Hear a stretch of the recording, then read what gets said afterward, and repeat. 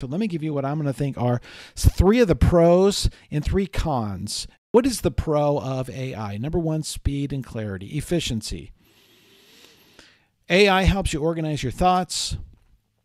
AI gives you ideas. It is a super brain. It is a brain more powerful than you or me or all of us combined. And in fact, it is all of humanity combined at this point because it's been trained on a lot of knowledge. So AI does have the speed and clarity. If you're looking for ideas, if you're looking for thoughts, if you're looking for structures, if you're looking for frameworks, if you're looking for outlines, if you're looking for coding, it can do it all. It's a super brain.